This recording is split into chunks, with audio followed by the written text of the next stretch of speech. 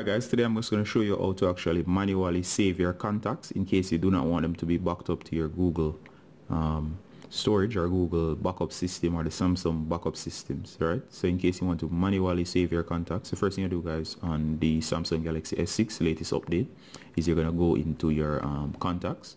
Once you're in your contacts guys, next you're going to actually just hit on more. Once you're in more, as you're seeing up here, you're going to go into settings, and once you're in settings guys, you're going to look around and you're going to notice it says import or export contacts. What you're going to do is you're just going to hit import export contacts, and here you go. It will be saved in a file called a VCF. Now first thing you're going to do guys is you're going to export to save. Once you do that, you'll see the option for SIM card or device. I suggest that you keep a copy on your SIM card. That is if the device get wiped or anything, you can actually remove the SIM card, put it on another device, and then import the contacts back to your phone, right? If you only have the internal as in the S6, since we do not support SD cards, you can actually use device storage. So in this case, the only option is device storage. So I'm going to hit device storage, and as you see, there was one already, so it created contacts 002 VCF, alright? So the trick now is if you want to, you can actually come back in here on any other device or on a similar device and hit import, and of course it asks where the file is. You can choose device, and of course there you go.